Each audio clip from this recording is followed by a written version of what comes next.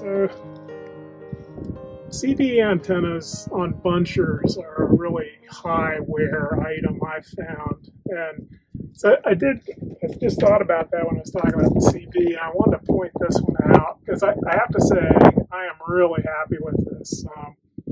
So as you can see, it's mounted underneath the boom, comes out at an angle. You can bring, there's no conflict, with the stick. And I've got it mounted on a heavy spring. And what I did was I used one of the bolts for the steel lines underneath the boom as a mount. So it's just a single bolt.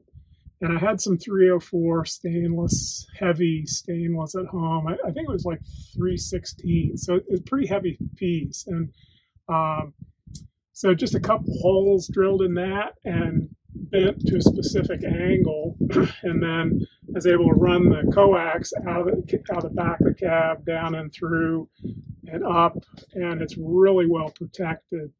And I have to say that this on this job, the spring finally gave up the ghost and the antenna fell off. And I felt kind of bad because the guy was calling to me, I think another operator, and I didn't realize that the CD was receiving, but I wasn't getting out. So he probably thought I was being snooty. But the spring just finally gave up the ghost and just broke off and fell off. But that was over 3 years old. And,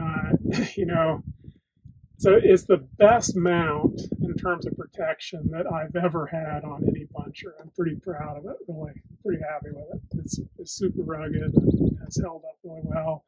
The routing underneath the boom, I got kind of a high dollar coax and loomed it all the way. I've got a big loop underneath the base of the boom, so there's no stress on it as it moves, and it's really held up well. And just like any other, forest machine, or kind of,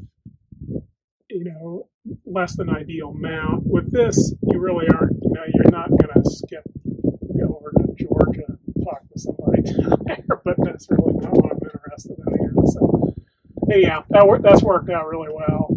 And you can kind of see my fire tools. I got zip tied to steel lines. Those are also 3.5 years old. And one of the things I really like about them, they're an OSHA requirement in the Northwest. One of the things I really like about that's one of those tools that, you have to have.